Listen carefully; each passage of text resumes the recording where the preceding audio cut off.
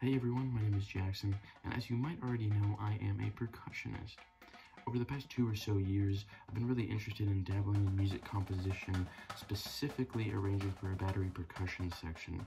To do that, I've been using MuseScore with the MuseScore Drumline plugin. That plugin's only been around for about a year now, and it really changed everything in MuseScore. Before, you really had to put in a lot of customized notes and stuff in the music so people knew what you were trying to notate, but now it's just so much easier. So I figured, since I've been getting a lot of questions on Instagram and stuff about how to use it, that I would do a video tutorial on MuseScore. First off, MuseScore is completely free. All you have to do is open a web browser and type in musescore.org.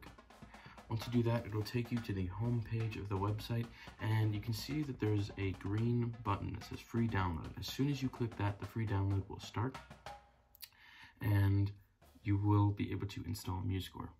Obviously, I already have it installed, so I don't need to worry about that. Alright, so once you've downloaded MuseScore, you're going to want to open it up. And just one thing to note about MuseScore, it will crash periodically. I mean, it is a free program. It's not perfect, but make sure you're saving periodically. Actually, it happened the other day to me that I lost a good portion of a project I was working on just because I didn't save. So make sure you're saving frequently. That way, you don't lose any of your work. So as you can see, once MuseScore opens, you're prompted with the Start Center, and basically it allows you to create a new score or open up a previous score. So for right now, I'm just going to close that up just so I can show you how to download MuseScore Drumline. So go to Help and then the Resource Manager. And then that'll pop up. It'll show you 2 plugins for MuseScore. And as you can see, you'll be able to tell which one's MuseScore Drumline, and then you'll just click Install, and you're good to go, right? It'll go through the process of installing, and then you can check back for updates periodically. Once you've downloaded MuseScore Drumline, you can open up a new score by pressing Command N, and it'll open up the new score wizard, and this will give you the option to put a title, subtitle, composer, and lyricist, and copyright if you wanted to add those in to your composition. So for title, again, we're just going to do MuseScore Drumline, and there's not really a need for a composer right now.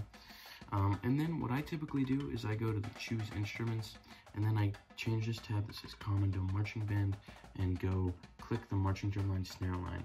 Now the difference between the Marching Drumline Snare Line A and Marching Drumline Snare Line is that the snare line is on a 5-line staff, and the snare line A is on a 1-line staff. Personally, I prefer the 5-line staff because it makes it a little easier to notate things, but again, it's all up to personal preference. Do what you want. Again, I usually just skip through all this because you can change it once you actually get to the score. So now that we're here, let's start with the most basic thing, note input. So all you do is click on a measure and click in, right? And then what you do is basically, if you want a normal snare drum hit, just click A. If you want a shot, click B. If you want a rim, click E. If you want a ping shot, click D.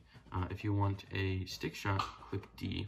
And then if you want like a stick trick sound or like something like a back stick, click F, right? So those are the main things you'll end up using. But there's also some other sounds that you do have to click on, such as like a rim knock or sticks in or a shell hit or a metronome, right? So those are things that you do have to click in manually. But yeah, that's kind of a rundown of all the different types of notes you can put in, or different types of note sounds, really. And then note value is controlled by this little thing up in the top left, right? Up by this bar, and you can click on the note, and this will obviously change the note value. So, you know, I can do things like that. Oh, what did I do? So I can do things like that, right? You can also use your keyboard in order to put those in shortcuts. So a 1 on the keyboard is a 64th note, a 2 is a 32nd note, a 3 is a 16th, a 4 is an 8th, and so on and so forth.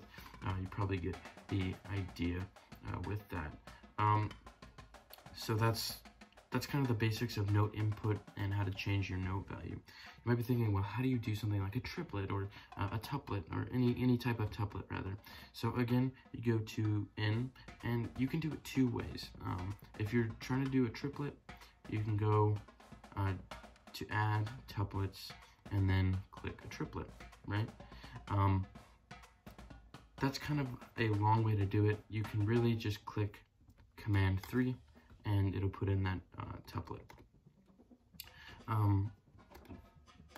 So let me just do a little demonstration here.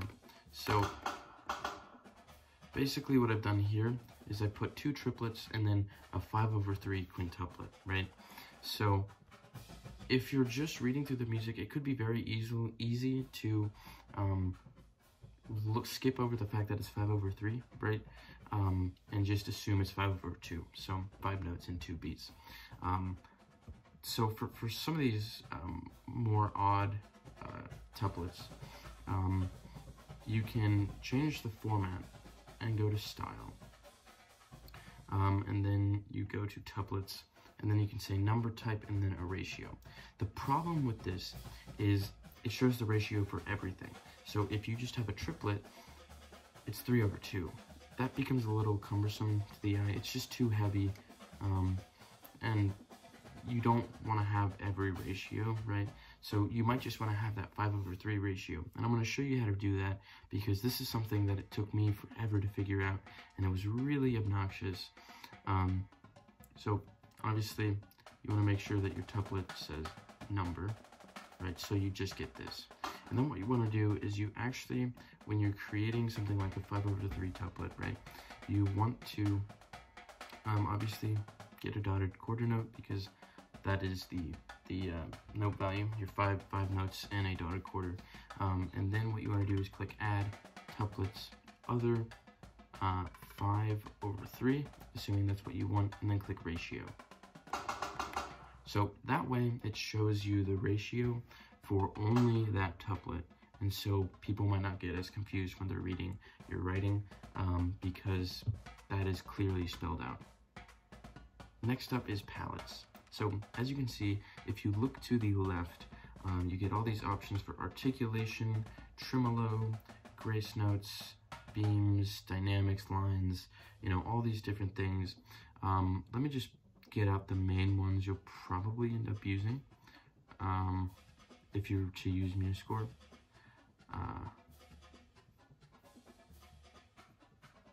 So as you can see, when you're working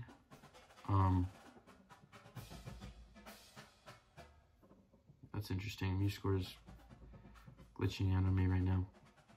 Okay, but as you can see, that is a lot to kind of scroll back and forth between. And so basically what MuseScore lets you do is they allow you to make your own custom palette. And essentially what I've done with this is I've put in all the main things I use. So to put it in the custom palette, it's as simple as just taking it and moving it over here. So now I have an accent in there. I already had that, but if I say wanted to add a marcato marking, I just drag it in there, right?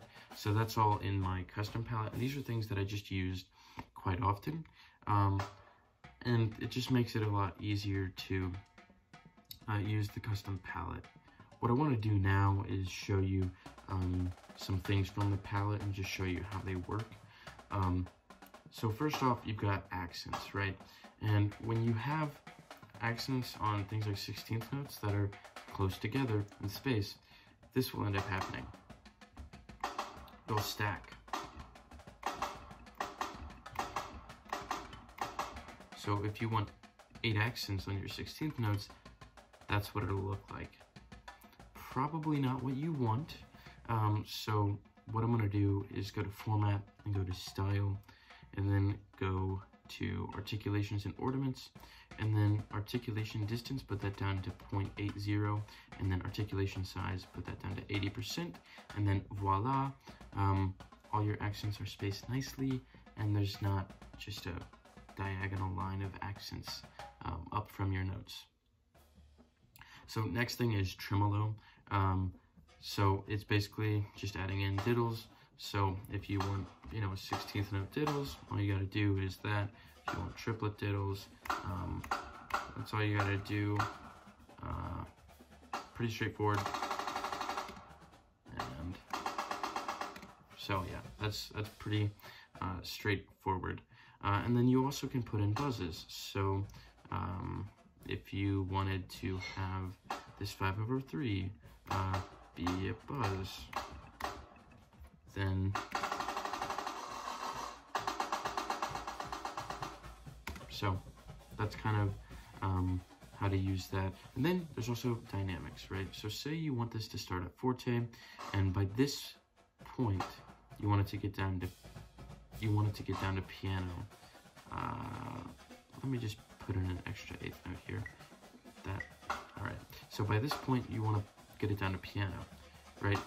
If you just put this in, right, it's not going to do anything. It's not going to go anywhere.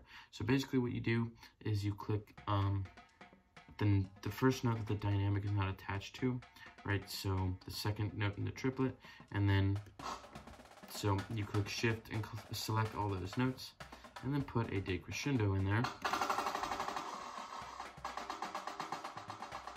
So again, doesn't make a huge difference probably to what you all are hearing, but to what I'm hearing, it definitely, you can tell. And then, you know, if you wanted to go back to forte here, you know, you can hear the difference of that, hopefully. Let's see, stickings, right? You want stickings, so all you do is not that. All you do is Command L, and it'll basically give you lyrics or whatever. And then you can type in your stickings. So you want a paradiddle here, and then maybe that. So maybe that's what you want your sticking to be. It's as simple as that, right? Just select a note, Command L, and you know, there you go. Pretty straightforward. So once you have gotten this done, you want to export it, right? So as I mentioned before, make sure you're saving it as you work along. But yeah, so once you've got it saved, what you do, you go to File, and you go to Export. And basically, this will give you a bunch of different options. You can export it as audio, you can export it as a PDF, as a PNG. There's a ton of different options to export it. But you can also save it online. So if you have a MuseScore account, you can sign into that. I'm already signed in on mine. So once you click Save Online from the file, it'll prompt you to log in. And once you log in, then you're good to go, right? So this way you can upload your score. And you want to click Upload Score Audio. But another thing that I forgot to show you, now that I'm thinking about it, if you shift and click all of these measures, and you don't want them to be there, you want them gone, just click Command Delete. If you just click Delete, what'll happen is it'll delete the contents of the measure, but not the measure itself. So you have to click Command Delete to actually delete the measures. So as I was saying, it'll just prompt you with this. Once you click Save Online, you'll log in, and then this will show up, Upload Score Audio, and boom, it's uploading. And then after it goes on there, you can edit this stuff. So right now I want it to be private because I'm not actually, this is not actually going to be on my MuseScore page or anything for people to see. But yeah, so once you do that, you can just hop over to MuseScore.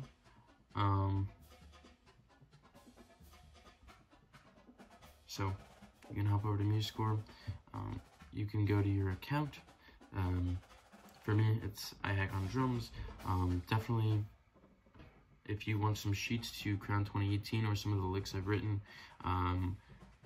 check out my profile at iHack on Drums. But anyways, you get this, and you can obviously change it to the private, or change it to public, or whatever you'd like.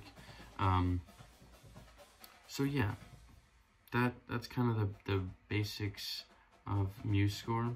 And as I'm talking here, I'm going to edit this score, right, so that you all can have these sheets to the Crown 2018 closer.